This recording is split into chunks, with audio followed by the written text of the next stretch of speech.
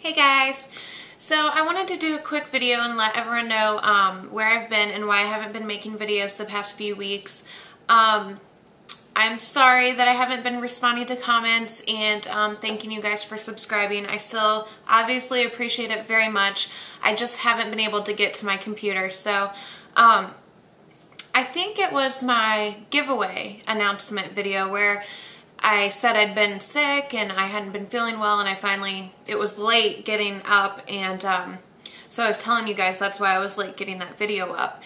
And the problem was I kept having really, really bad headaches, and they wouldn't go away for anything. And I would say I went through about 2 weeks of like the worst headache I have ever had in my life, sick the entire time, hard to even get out of bed, and in and out of the ER, you know, the doctors getting rid of my headache while I was there with certain types of medicine, and then sending me home, and you know, within a couple hours, all the symptoms coming back. So, you know, my husband and I were so frustrated because we knew something was going on, but we had no idea what, and we just kept getting sent home. So finally, we got sent to, I guess, the right doctor, and he was a neurosurgeon. And after running a billion tests, I was in the hospital for, I think, 4 or 5 days. But they have found that I have this really strange condition called pseudotumor cerebri syndrome.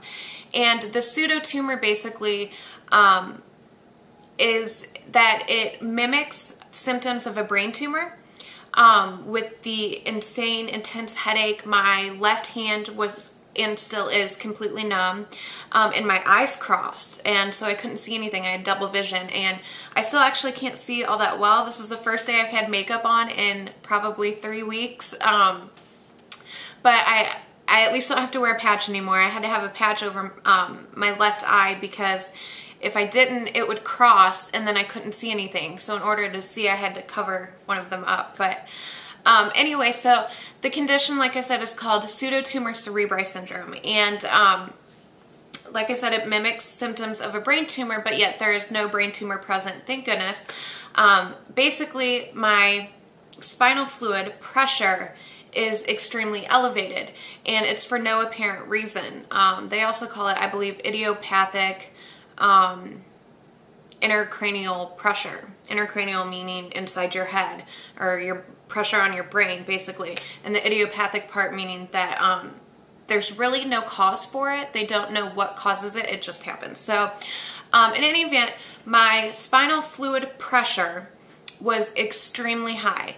And that fluid surrounds your brain as well. So that was causing the extreme headaches. And it's also pushing on my optic nerve, which was causing my eye to cross.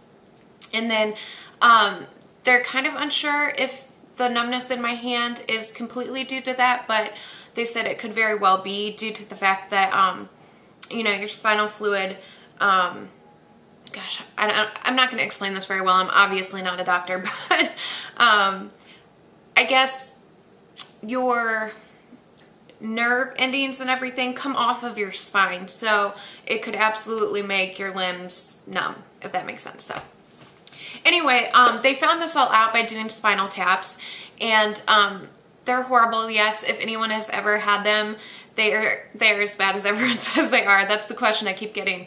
Oh my gosh, does a spinal tap really hurt as much as everyone says it does? Yeah, it really does. And I had 3 of them in a week, and thank goodness I don't think I have to have any more for a while. But they tried to get my pressure down by doing spinal taps. They would they would take out like several vials of spinal fluid, hoping that would reduce my pressure, and also put me on a medication that's supposed to reduce pressure. So they sent me home from the hospital after 4 days, and on the medication, and I believe this was like a Friday, so a week ago Friday. And then I had to go back into the neurosurgeon's office that Tuesday for another spinal tap. And that is how they also determine your pressure, how high your pressure is. When they first stick the needle in, apparently there's some sort of gauge or something on there that tells them what your pressure is. And that's how they gauge and diagnose the pseudotumor cerebri syndrome. So it's very fascinating, very weird. I don't really understand it, but anyway. So the spinal taps and the medicine should have made my pressure go down, and it wasn't. So I actually had surgery this past Friday, and they put in what they call a shunt. And they basically went in through my back, through my belly, and on my side. I have like about an incision this big on each, my stomach, back, and my side, my right side.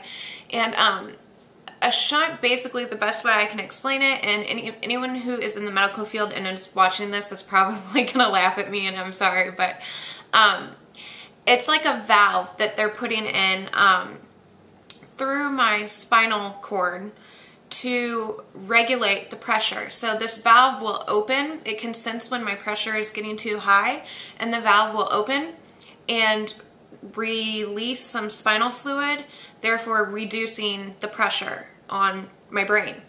And I guess it just gets released into like a void spot in my belly. There's some technical medical term for that space. I don't know what it is though, so I'm not even gonna try it. But yeah, so in short, I guess that wasn't even really short, was it?